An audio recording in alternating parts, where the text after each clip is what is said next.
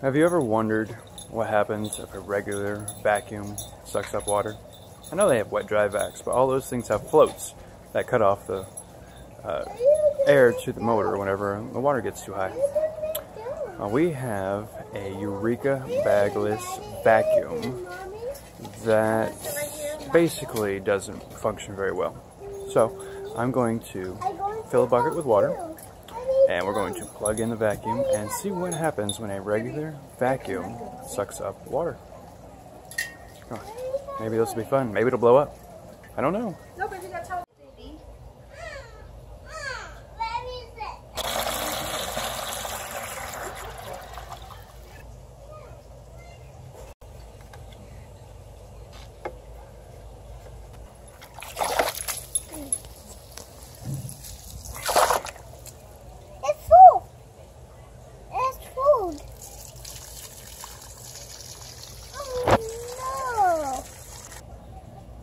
Alright, here's our Eureka.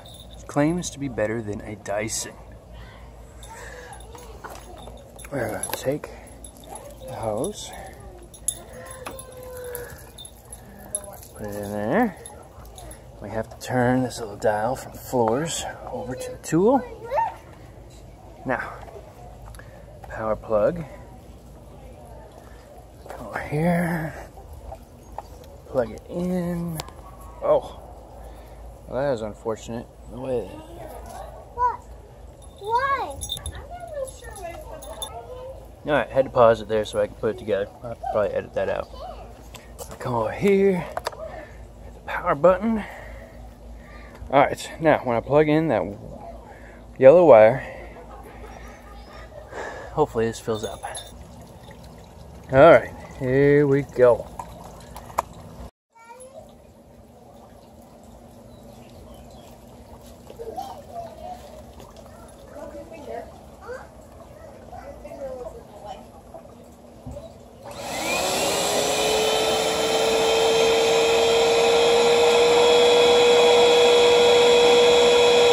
Chloe, move. Chloe, move.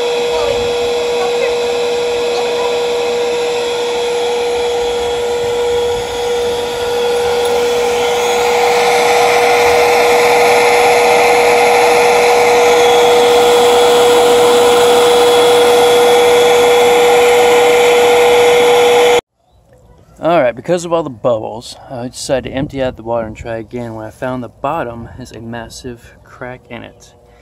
I'm like, well, no wonder this vacuum sucks. I maybe broke it. Well, I'm going to have to figure out something else. Alright, for some weird reason, I could not find any of my Gorilla Glue based duct tape. So, here is some frog masking tape that was left over from one of our painting projects. It's all the way around. Let's see if this helps.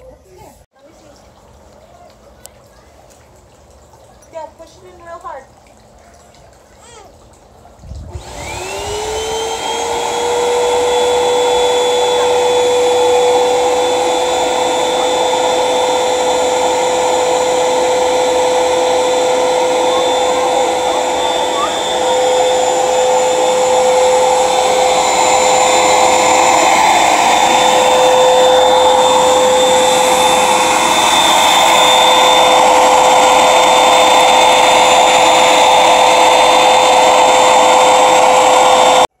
Alright, so what I figured out now is one of the reasons it wasn't working well for us is the hole in the bottom, which I've now patched up with green tape, and then in the video I should have shown you some bubbles.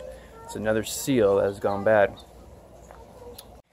This right here is another filter. It's a very pliable rubber surround that's supposed to seat itself really well to this molded piece of plastic. Real easy to remove. Real easy to clean. I think that might be one of the downfalls of this particular product. So I've cleaned it all up and we're going to try again. Now if that doesn't work, then I'm going to try and tape all this up again.